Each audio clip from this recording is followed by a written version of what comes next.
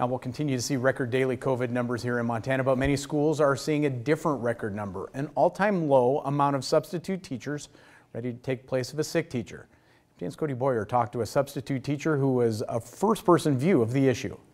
Since the beginning of the pandemic, teachers are scoring a lot of touchdowns, in a sense, in the classroom, making sure that they're learning remote learning, almost not even having a summer. But the same goes for substitute teachers like Gale. Even he sees with the numbers going up with COVID-19, there's a lot of space to fill. If we can't answer that call, these schools may have to close because of the lack of teachers.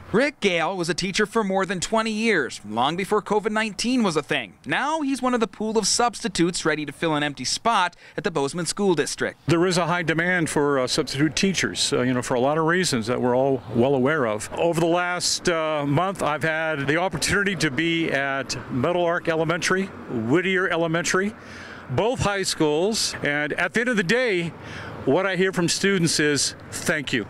Thank you for being here for our teacher who's out today. According to school officials like Deputy Superintendent Steve Johnson, the pool still sits at about 60 substitutes available.